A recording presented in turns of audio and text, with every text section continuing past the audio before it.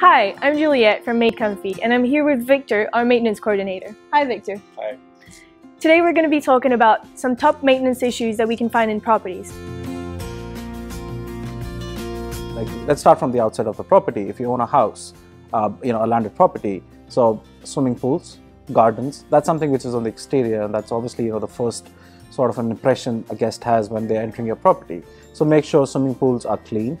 Make sure swimming pool has no nasties in it. It's shock treated. The water's, it should be as it is, because obviously, the guest is coming in and out. So that's one thing, and that's important. And the second thing is gardens. Obviously have gardens on a schedule. Have a gardener who and does a good job.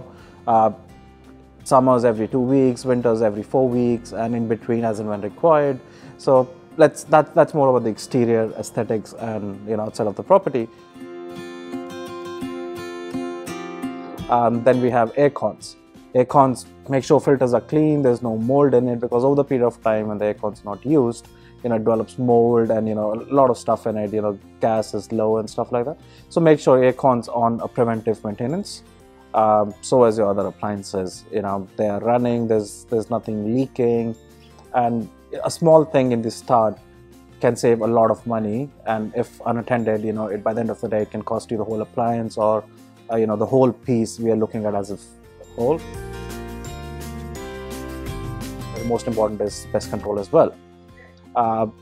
In Australia, there's pests, there's cockroaches, so that's important. Have your house treated regularly with chemicals where you have no entry restrictions, and make sure there's nothing crawling under your bed or on top of anything.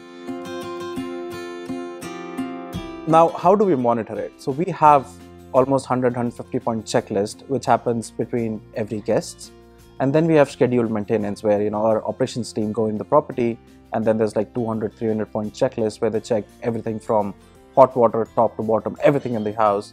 And that's how we sort of keep a report where what's the issue which has come up and how we have resolved it, and just to make sure that everything's up and running.